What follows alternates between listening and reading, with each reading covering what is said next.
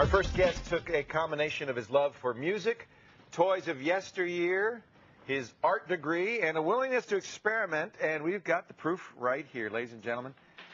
CasperElectronics.com is his website. He's a modding fool. Peter Edwards is here today to tell us why. Hi, Peter. Welcome.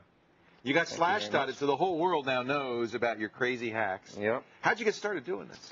Well, when I got out of school and I could actually do what I wanted to do, I became infatuated with analog synthesizers and weird sound-making devices, and I decided that's what I want to do. I want to make synthesizers. So, did you have any electronics background? No, none at all. Nothing.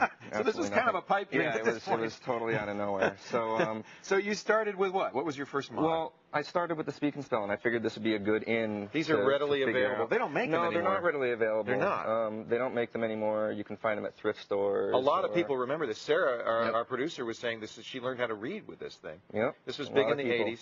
In fact, I remember, didn't E.T. make his phone He sure did. He communicated. He phoned home with the Speak and Spell. Homeland. Was that kind of an inspiration for you? Not at all.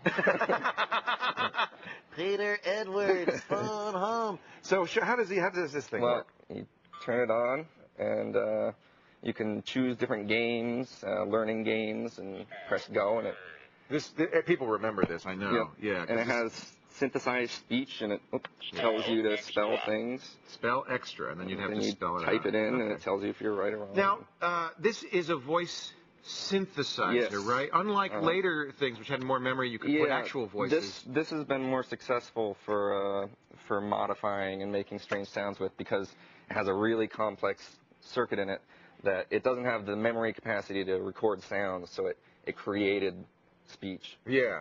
So that gave you an opportunity. This is basically a Borg Speak and Spell. Yes. And actually, this is the French version, La Dite Magique. Magique. A, B, C, D.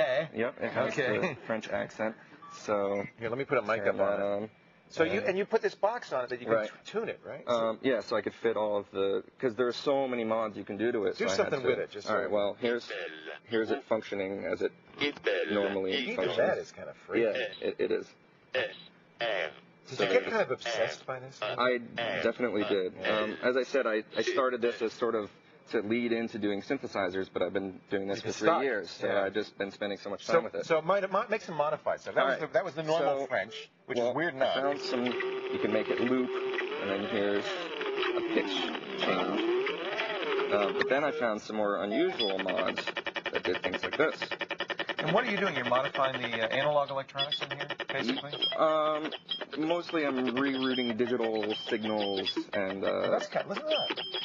And there it goes. Not what you would think at all would come out of it. It's kind of musical. It is. Now, how did you figure this stuff out? Are there schematics? Is there some way that you Well, I mean, I knew that it existed. I knew that it wouldn't be completely a waste of time to play with it, and I just opened it up and poked around. Opened it up and poked around. He did. Look at the inside of this thing. No education. Was there a joystick originally? No, there wasn't. You've added a joystick capability as well? Yeah, I'll show you how that works in a second. So here's all these wires are these are yours. Yeah, here I have. To show you a clean Speak and Spell, this is how it looks pre-mod. It's just a circuit board. Yep. So in here's fact, the clean one. It's a very simple. This is the clean one over here. I'll show you real quick, so you can see. So what did you do? You just touched wires to the various contacts? Yeah, I mean, I got a whole bunch of them. I bought them off eBay. I got a whole How much bunch do they of cost on eBay? $15 about. And there's Speak and Maths and Speak and Reads. They all do the same thing. And I just took a piece of wire and started poking around, and one pin to another, and found something that was good. So I drew a schematic and made notes. But you knew nothing about electronics? You Nothing just kind at of self-taught? Completely self-taught. That's very cool. And this has taught me how to experiment. Are these the best toys for this kind of thing? Well, depending on what you're looking for. Does VTech has a similar device, right? The Alphabet? You can get different types of effects, but as far as getting really complex sounds that are nothing like the original sounds. There's the VTech, which is their version of the Speak and Spell. One of the more recent. And you've done that. That's your mod there as well? Yeah, it has 2 toys in it, and you can control the pitch of each one with the joystick. So that's a more recent Let's stop this drum machine. All right. I guess we could just unplug it. There you go. Bye-bye. And now, plug that into this, because this is a Yamaha drum machine. Yeah. So modified though.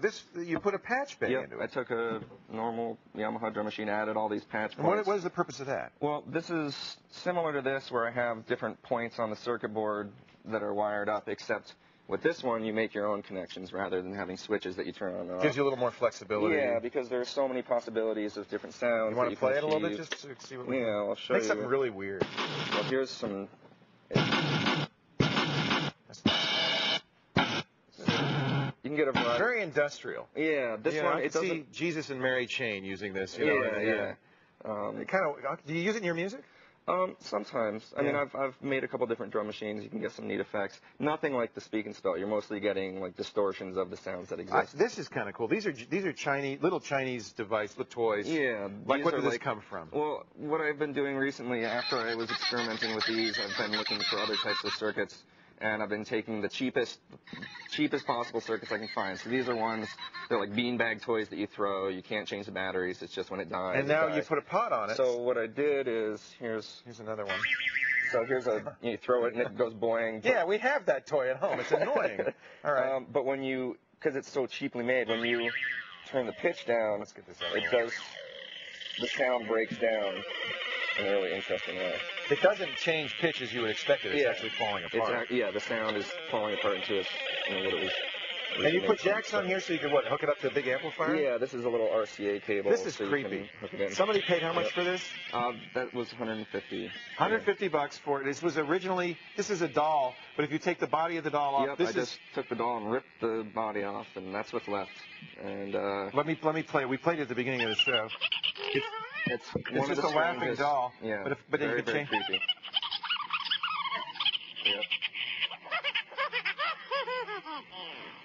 I love it. Now, collectors buying these from you. Oh, and this is another nice feature. Yeah, and you got the audio plug jack, so you can plug the guitar cable into it and it's still going on stage. It's still going. Yeah. A collector's buying it, and this one's sold as well to the collector. Yes. It's very Toy Story. Kind of sick and creepy. weird. You sit around in your underwear and hat, surrounded by these devices. Yeah. No, yeah. He does. Peter Edwards, you are amazing. I can't wait to see what you do next. What's your hope for your next? Just keep working and make bigger and crazier things. It's fun. Yeah, it's a lot of fun. This one is creepy, but there's something very exciting. Peter Edwards, thanks so much for being here. You can find out. I'm going to bring this on Regis and Kelly, see what they do. You can find out more about how Peter gets his mods working at thescreensavers.com. We'll link you to his own site.